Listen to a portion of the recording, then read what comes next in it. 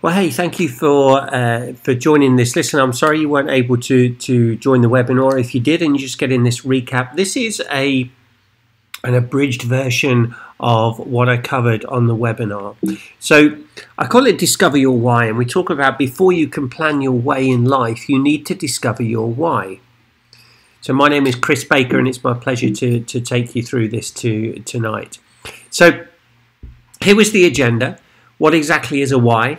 The science behind the why, the benefits of knowing your why, 4 clues to discovering your own why, your why statement, what holds people back from getting what they want, and then the 4 secrets to the life you desire.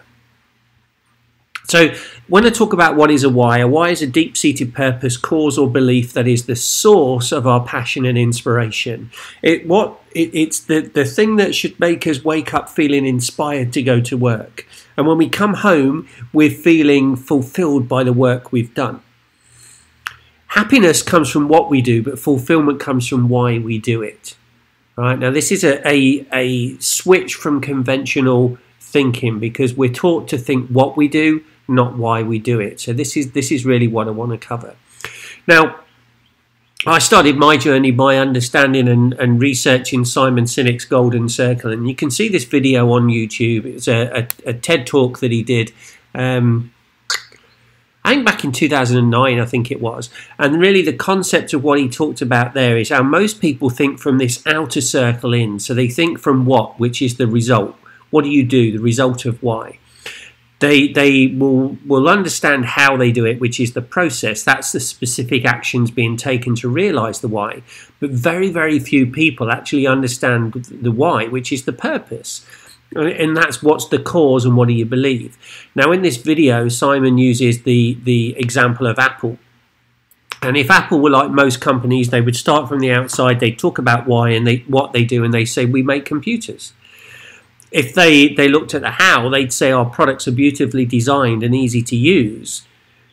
But what they do is they concentrate on their why, which is we believe in challenging the status quo and doing things differently. Because there are so many computer makers, whether you look at Dell and whatever, and they do a lot of other products, but they haven't got the reputation of Apple. And this is because Apple focus on their why. Now, there is science behind the why. The why and the how actually correspond to the limbic system within the brain. This is the part of the brain that formulates our behavior and our decision making. It works off feelings like trust and loyalty. And yes, it is the gut feelings. It's the instinct, right? And what we need to do when to understand our why is we need to learn to put words to those feelings. So what is the benefit of knowing your why? Well, it's being able to clearly articulate what makes you feel fulfilled, to be able to understand what drives behavior when at your best, right? So when you're at your best and the behaviors that you're doing, what's the actual driver behind that? Because that behavior is just a result. You'd then be able to use your why as the base for all future decision making. So in other words, when you get a decision, and we're faced with decisions every day, will this decision fulfill my why, or will it not? If it won't, it's not the right decision. Even if it's the easiest decision, it's not the right one. And what this enables you to do is make intentional choices about the direction that you want to go, so that you can live a meaningful life with purpose and on purpose rather than by default.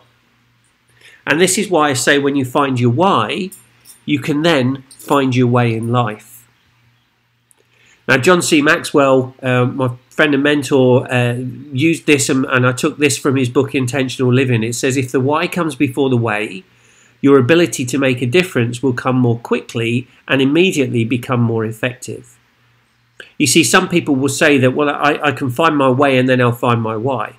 Possibly. All right, the challenge I have with that is that if you're on your way, how do you know if it's truly your way? Right? See, most of us spend our lives sort of going through the motions and chugging along without really understanding why we're doing what we're doing. I can say that from my own personal experience, and it cost me probably 20 years of growth and development time, right? The good news is it's never too late to actually start. So your why does lead to your way. Knowing your why allows you to focus on other people.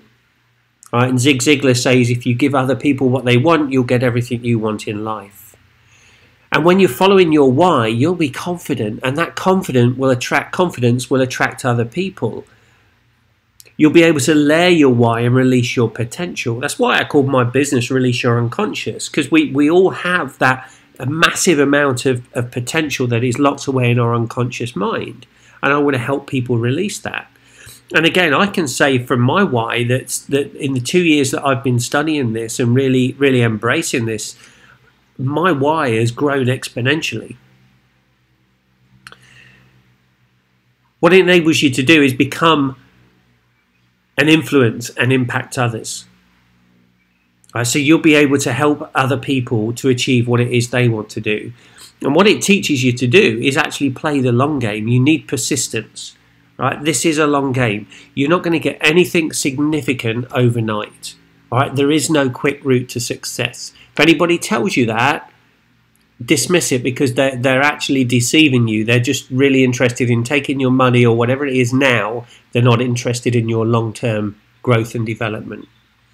So what are the 4 clues to discovering your why? Well, these are emotions and feelings, right? So what makes you sad? What makes you deliriously happy? What do you dream about? And I don't mean sort of dreaming at night. It's like, what are your biggest dreams, right? If you could design and create your ideal life, what would it look and feel like? And then think of what one word best describes you. Now, part of this process will be going through and actually writing your own why statement. And this is 2 parts. Is what's the contribution that you intend to make, and what's the impact you want it to have? And it starts like this: to blah blah blah, that's the contribution. So that blah blah blah, that's the impact you want to have. So let me show you mine, because this is me living my why. This is a picture of me facilitating a session on Find Your Why to a local group. And my own why statement is to add value to other people so that they can become the best versions of themselves. Simple, broad, yes, intentionally so. My contribution is to add value to other people, to bring you content, to bring you learning that you can use, so that the impact is that you can become the best version of yourself. That's what makes me happy. So what holds people back? This is feelings, right? Feelings of fear, of doubt, resignation, confusion, anxiety. Right? It's said that over 70% of people are not actively engaged in their jobs. And over 85% of people say that if they wanted to, they could be more productive in their job. That's because they're not enjoying it. They're not engaged. They haven't got a why. They're on that hamster wheel going through the motions. Now, these feelings result in limiting beliefs, right? Beliefs of hopelessness, beliefs that you're a victim, belief that you're stuck. In other words, you can't do anything different. You know, you may believe that you're disrespected or believe that you're threatened. None of these are true. But because of the feelings you've got, that's the belief that you impose on yourself. Now, what we should be feeling are feelings of joy, excitement, of being wanted, being respected, and being worthy. So here's 4 secrets that can help you to move from those feelings of fear, doubt, frustration, and confusion towards the feelings of joy, excitement, and feeling worthy. The first one is clarity. So understanding what you are seeking, and then see it, feel it, be able to describe it, and then focus on it. Now, focus, as the picture on the right shows, is follow one course until successful. Right? Too many of us believe that multitasking is the route to success. It is not.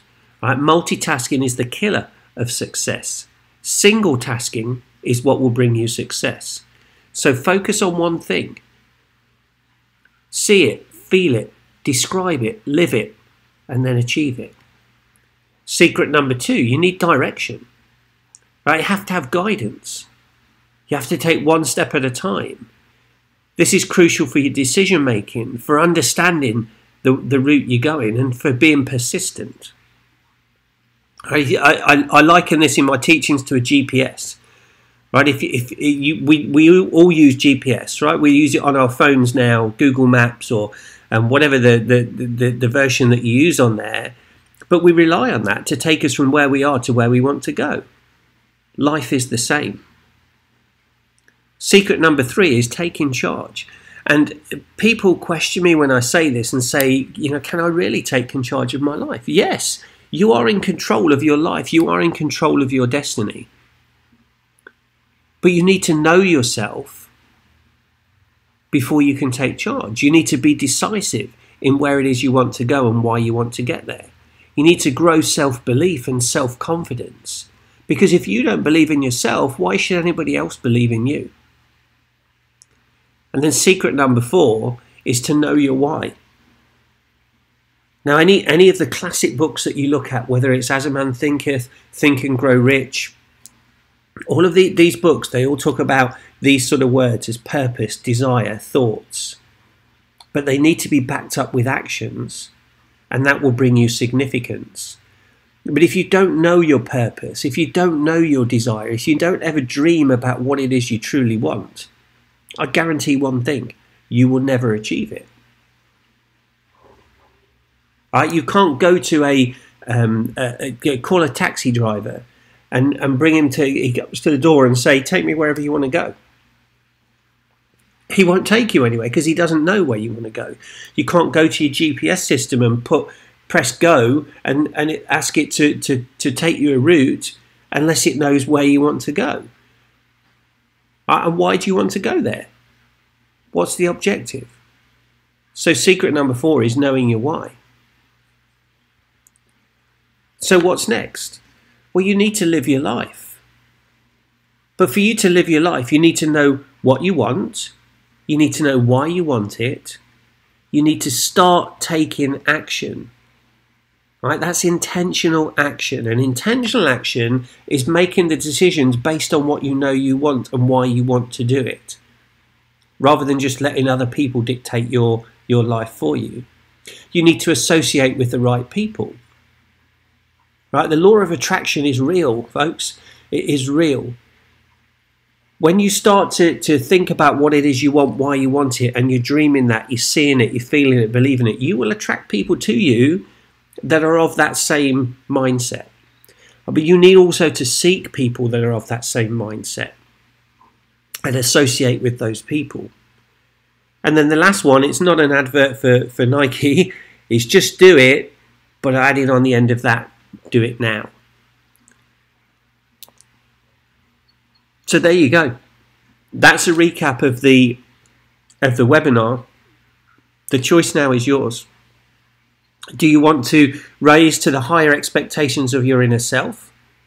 Or are you happy living under the average limitations imposed on you by other people? I'm guessing because you've watched this or you've watched the webinar that you are ready to rise to greater expectations. So what's your email? I'm going to give you a very special offer, and I hope you take advantage of it, because I would love to be on this journey with you and take you to where you want to be. As I say, the choice is yours. We're faced with choices every day. Good is not good enough. You want to be looking at better, and you want to be looking for best. So thanks for watching, and I will look forward to speaking to you soon. Bye for now.